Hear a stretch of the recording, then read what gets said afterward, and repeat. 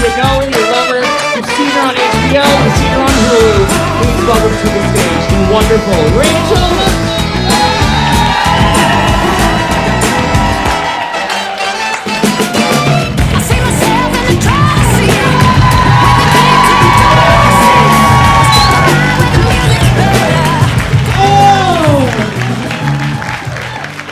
What's up, Valley Stage? How we living tonight?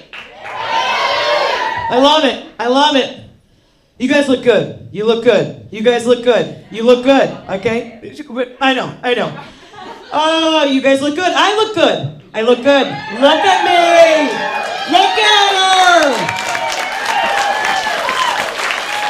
Okay, stop it. Friends, I will take it, okay? I have 2 children under the age of 2, okay? So, yeah, thank you. She look good. Really, I'm just bragging because I made it here tonight. You know what I mean? So, I made it out of the house, on stage, hair and makeup. Are you kidding me?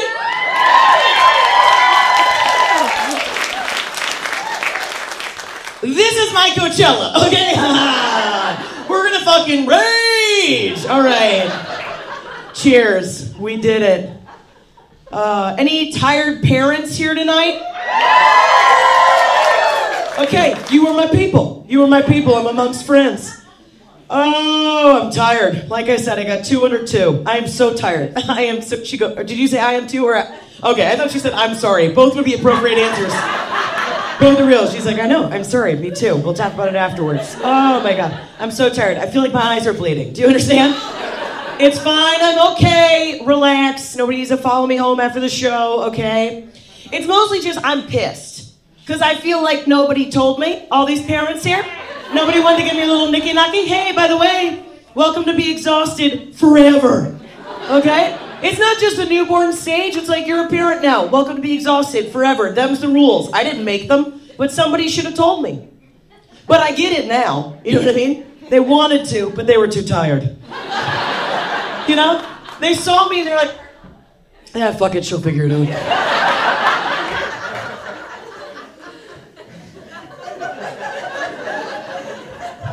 And she did. Oh, I do love being a mom. I really, really love it. It's as stereotypical as everybody says it's gonna be, right?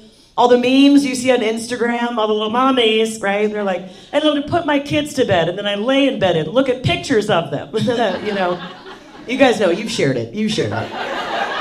Shut the fuck up. It's not just me. Right? So I co-sign on that. That's real. I get it. But it's also another thing, other than being exhausted forever, that nobody tells you about becoming a parent is that becoming a mother will really just make you realize how much you just loved not being a mother. You know what I mean? Just fucking free time? Are you kidding me? There's just people out there just living their lives. They're getting lattes on a Tuesday because it was a good one, right?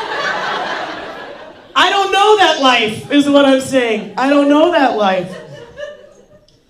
But my husband and I are pretty good about making sure that each of us have time to be able to go out by ourselves and reconnect, right? Not even together, but just individually so we can remember who we were before we became parents and all the responsibilities, right? Which, I'm sorry, now I'm just bragging that I go to therapy, so. Oh, egg on my face, huh? Oh, jeez. How embarrassing. But, so, I recently, it was my turn to take myself out. So Mama took herself to a REBA MCENTIRE concert. Yo! Oh, yo, REBA did me right. Oh, REBA did me right. She did. I'm just out there in the stands alone, and I'm just like, here's your one chance, fancy, don't let me down. Here's your one chance, fancy, don't let me down. Right? I'm just fist bumping other tired moms, right? I'm like, girl, live forever! It was fun. But it is interesting because I was a little nervous. I haven't been to a concert by myself in my late 30s. It's been a while. I'm happy to report that going to a concert in your late 30s, pretty much the exact same experience as going in your early 20s. Except for going to the bathroom, okay? Because when you're in your early 20s and you go to the women's bathroom, there's a very high probability that you're gonna run in or meet your new bathroom bestie. Got a couple of yeahs, a couple of you know what I'm talking about, okay? Here's the deal, if you're not familiar, a bathroom bestie is just another drunk 20-something girl who you've never seen before, you'll never see again, could be a ghost, right? And if this bathroom bestie sees you cry or hears you just talking about some dude, she will emerge just out of a sea of other drunk women, right? And just quickly approach like a siren from the Odyssey, and she's like, stop, look at me, listen, okay, you're gorgeous, stop. Don't, no, look at you, you're gorgeous, are you kidding me? Give me your phone, Talina's number right now, give me your phone. Seriously, you are a new person. Dye your hair, okay? Burn off your fingerprints, here's a new passport, your name is Lindsay now, okay? You are magic, and I love you.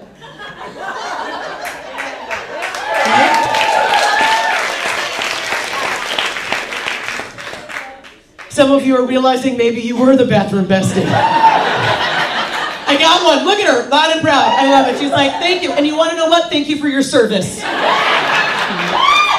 So many of us you've nursed back to health. There should be a tax cut for that. You know what I mean? Do you know all the bathroom besties out there that saved my life? More than one. More than one. But then going to the bathroom in your late 30s is just other tired moms just FaceTiming their TikTok babysitter, right?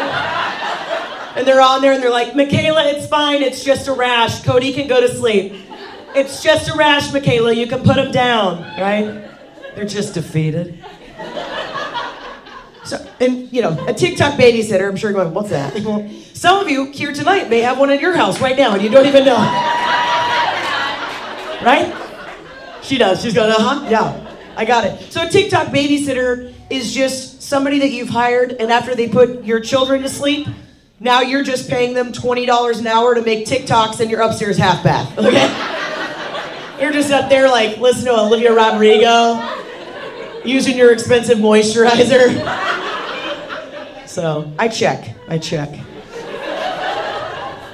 So I leave the bathroom, and Reba's playing, and it just like hits me. And that sugar-free Red Bull does too, because it's Tuesday night, so I can't get too wild. And I'm standing there, and I reconnect. And I reconnect to that part of myself that I don't get to see very often, and I don't get to feel. And in that moment, Reba was like, put your hands in the air! Right? So I did. And she's like, sway side to side. Now jump, jump, jump. Y'all, by the time my feet hit the ground, my pelvic floor let loose. And what can only be described as a gush of pee just comes streaming down my legs. As though my responsibilities hurt me being at peace and were just like, never forget!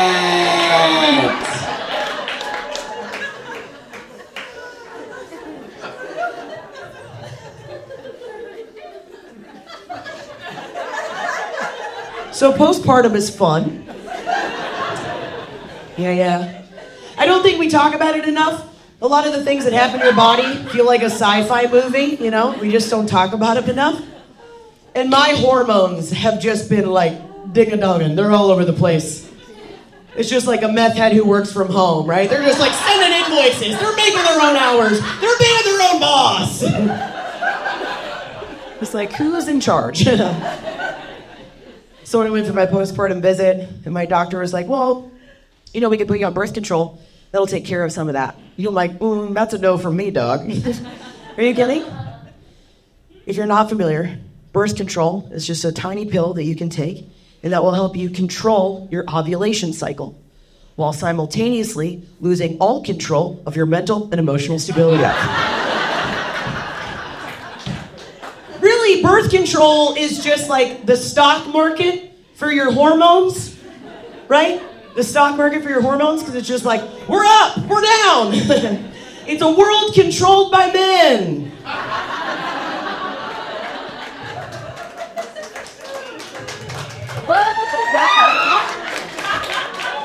Yeah, I'm gonna let the clap roll in on that one. Let that shit roll in. I do, though, there are a lot of really beautiful things about being in this phase of life and getting a little bit older, right? Like, one of them is just like, I cannot be bothered. I just don't give a shit about anybody else's opinions. I don't care. I don't care how other people think us as women should lead our lives. Like, so pedestrian and boring. Just like, boo, I don't care, you know? Although, wait for it. There is one, and I'd like to talk about it and break it down. Okay, here we go. There's a phrase and this like idea that I hear a lot, right? A lot of times on the internet, and people say that women are too emotional to be in positions of power. Yeah, okay, they're my friends. Women are too emotional to be in positions of power. And to that I would say, have you ever seen a group of men at a sporting event? Are you kidding me? Women are the ones that are too emotional? Just groups of grown men, shirtless, drunk, painted, toe to head. Toe to head. He had to go somewhere and get that paint, you know what I mean? There was multiple steps before he showed up in the game, right? And they're just yelling at other groups of dudes who are also shirtless and drunk, painted, head to toe, right? Because their team, a group of men that they've never met, lost to another team of men that they've never met. I feel like that's a lot of high emotion for some pretty fucking low stakes, so. I even dated a guy once. This is absolutely real. He broke up with me. He said, I'm sorry, I think you're too emotional for me. Which would be fine. We're not for everybody. If not, he hadn't 2 weeks before canceled his own birthday party because he was too sad that the Patriots lost. She dodged a bullet. Okay. That's what happened. Oh. And even it doesn't even have to be professional sports to elicit such high emotion from men, right? I was at my niece's pee-wee soccer match. Little girls, baby girls playing pee-wee soccer, okay? And I saw a dad punch out another dad at a girl's pee-wee soccer match. Friends, in America, we don't even consider soccer a real sport. I'm gonna go out on a limb and say that emotion isn't about the game. And frankly, emotions are powerful. That's the whole fucking point, right? To feel your emotions is letting you know, like, oh, I'm getting a little out of my bounds, or oh, I'm starting to feel this way. Maybe I'm passionate about this thing. We're supposed to have them, okay? So that's why I think that we should have more emotional women in positions of power, because emotional women get shit done.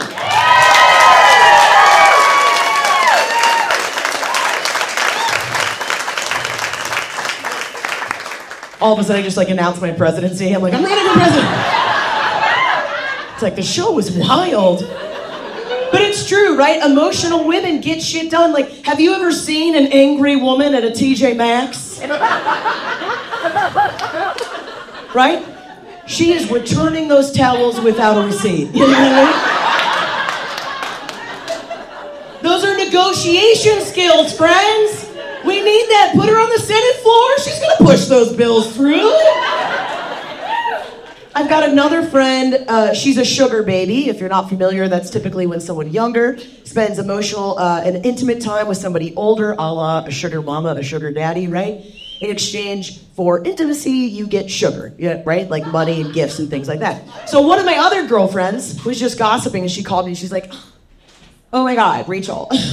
It's like so disgusting that she does that. It's so disgusting. I was like, really? Is it? Because you're working 2 full-time jobs and still can't pay rent. Okay? That sugar baby is brilliant! Put her on the budget crisis! Are you kidding me? Inflation, not with these sugar babies. The economy's never been better. And in the world, there's a lot of heavy politics happening, right? And it can be really scary. And frankly, if it's 3 a.m. in the Situation Room, and it comes down to one person and one button, I don't need a tempered man. I need a woman named Candace. She's a mother of 4. She hasn't slept since 2013. She's got a weird haircut, and she asked to speak to the manager at a Chick-fil-A in the drive-thru, okay? Tired moms for 2024.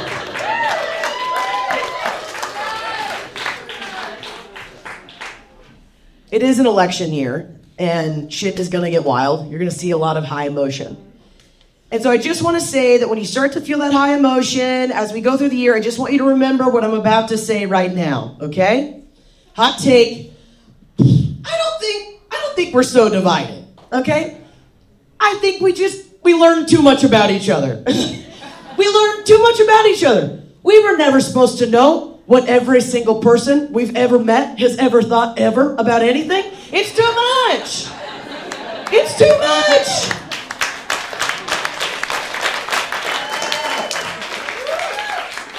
There is no reason why I should know that my 7th grade science teacher identifies as a Hufflepuff and also a flat earther. You know what I mean? I would have been fine not knowing that shit. I would have been fine. Right? There's just too many of us. That's all. We can't be kumbaya. There's too many of us. If at any other point in history, you even wanted to just, I don't know, see another family, you had to wake your family up at dawn, right? Grab your husband Jebediah and your 4 daughters named Sarah, right? You guys all just like get into a covered wagon and just do this. Just shake around for 8 hours in a little thing made of wood, right? Till you get to somebody else's house. By the time you get there, it's dark outside, so now guess what? You're sleeping over, right? You're not gonna ask them their feelings on the world. You're not gonna ask them their opinions. No, because you wanted to like them. You needed to like them. There was nobody else around. It is a luxury to not fucking like people, right? It's a luxury. Friends, there are almost 11 million people in Georgia alone. And I can't think of 7 people that I respect.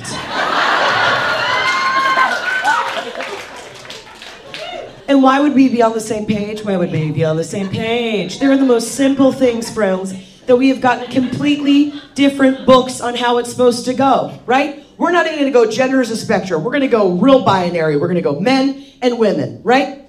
So this is what happens. You probably don't even notice it, and this is exactly what happens.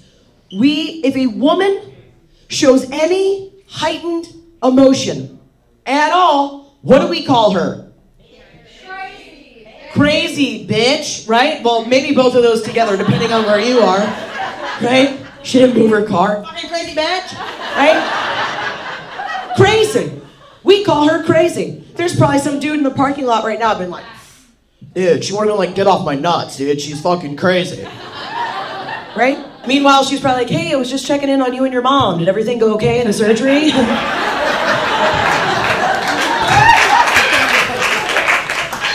Features on my nuts. And then conversely, and I know I've been hard on my dudes tonight, but here's the thing. We've done you a major disservice, and I really mean that. And it's not fair, right? Because if men show any emotion at all, What do we call him?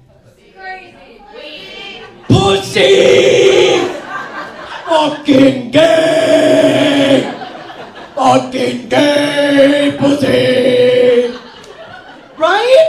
It's ridiculous! Or worse, we use your biology against you and we tell you what? Man up. Right? So now we tell women that they're crazy, we call men pussies, and then we're all just shocked that dating is difficult. It doesn't make any sense.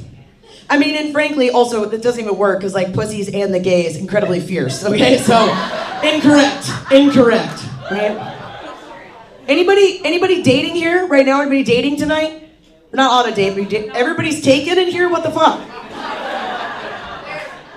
Okay, I got my single ladies. What? We see her, but she probably feels traumatized now. That's okay. The whole table's going, it's her! Right? Here, I'm here for you, mama, and here's why, right? Check on your single friends. Wellness check, okay? I may be tired. Those bitches are exhausted. Right?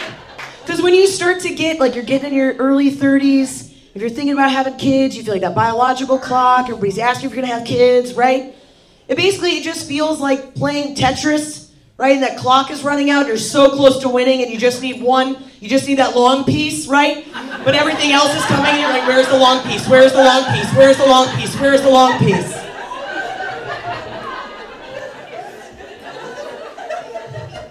That's all dating is. We're all just looking for our long piece.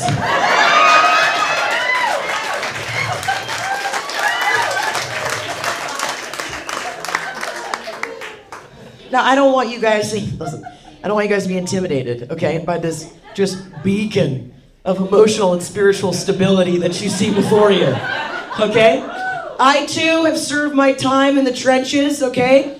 Even though it wasn't that long ago, and I remember dating, and it feels like, when you're dating, it starts to feel like you're collecting data, like you're some sort of like anthropologist or something, right? We're all covering different sectors of, men and women and so on and so forth, right? For me, I found myself, I dated a lot of Tylers.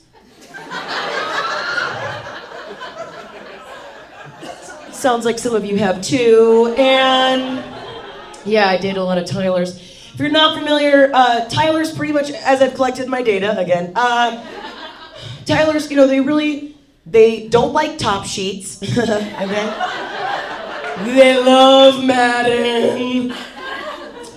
And there's always this thing that all of them would say, they'd be like, babe, condoms are uncomfortable. Really?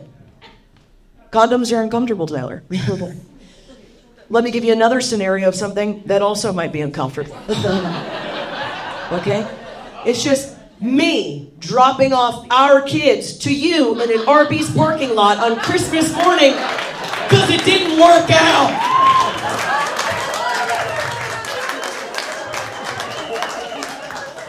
Put a condom on, Tyler.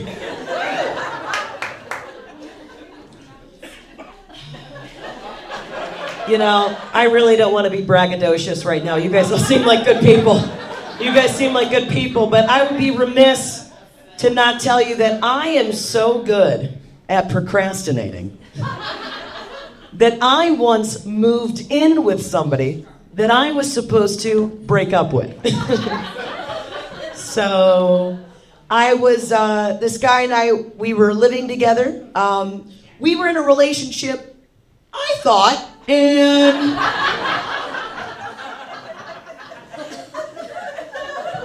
you guys like to laugh at pain, and there was this phrase that he would say a lot in our house, and this phrase was, I don't want to get married, right? I don't want to get married, right? What did you guys hear me say? I don't want to get married. Ooh, good listening, good communication skills. Because I heard, we'll see. Not to ruin the ending, that's not who I married. Right? And that's what happens, because we're not listening to each other. And again, your emotions are so powerful. They're there, they want to connect you, they want to get you to where you want to go, right? So you're not like me when I was out there dating and I wanted everything to work even if it wasn't for me, right? I'm just out there in the relationship when I just feel like I'm trying to land a plane like fucking Denzel Washington at the end of a movie, right? And there's like taking red flags to the face. I'm like, this is love! Right? You've met my dad! I've shown you my credit score! I've licked your butthole!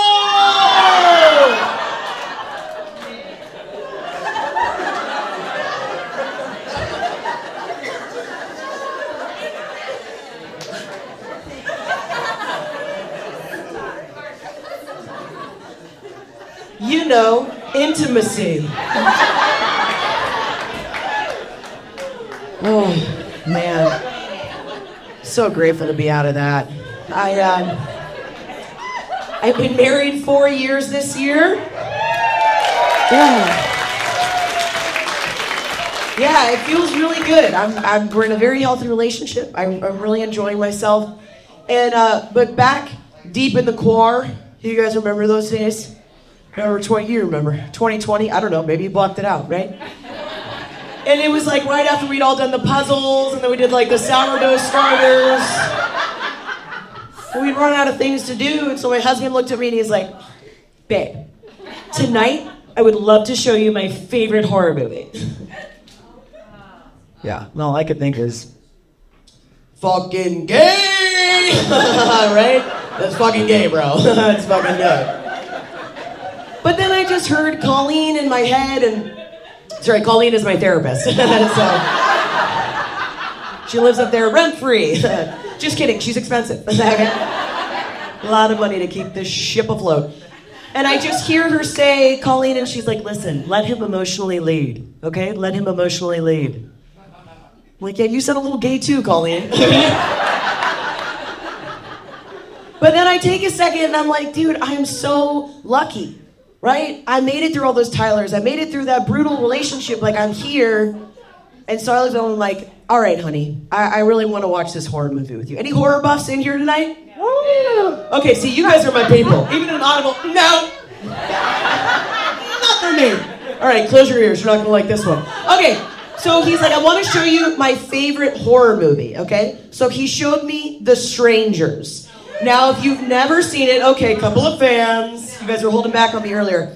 Here is the whole plot to the movie, okay? So it's Scott Speedman and Liv Tyler, all right? He proposes to her. She's on the fence. He's like, hey, let's go to a cabin in the woods and work this shit out, right? And then 3 strangers show up and just put weird bags over their head and then torture them to death. That's it. That's the movie. You're caught up, okay? So we watched this movie in its entirety. He's just sitting there with a little blanket on his knees, like just like a little millennial FDR, right?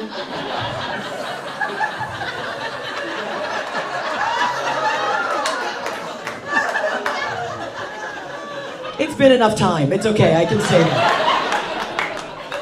Since I took my favorite president. Okay.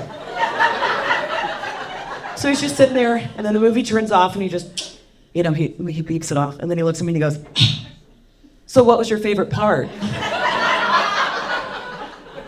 I'm like, I don't know, it being over? And then again, I look at him and I could tell he was just so excited to share it. I'm like, I'm sorry, honey, it just was really scary for me, but like, what was your favorite part? And he goes, well, I don't know if I had a favorite part, but definitely the scariest part. And then he goes on to explain this scene, but I'm gonna explain to you right now, okay? So it's Liv Tyler and she's washing dishes, and behind her is just this big opening, right? There's a hallway. So she can't see behind her, but somebody can see her. So she's there and she's washing, you're already scared. Yeah, see? It's fucking scary. And she's there and she's washing dishes, and she knows that something's off, but she doesn't know what it is. And just then, the stranger shows up behind her. And he's staring. And he stares at her. And then he just leaves. It's so scary. It's so terrifying. And I will never forget this. My husband looked me dead in the eye and he goes, and that was the scariest part because he was marking her like prey and she didn't even know he was there.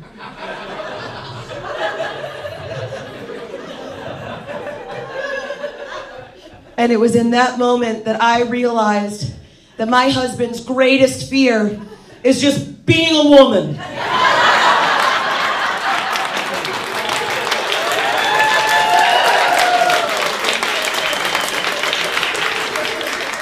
Because that shit happens all the time, everywhere.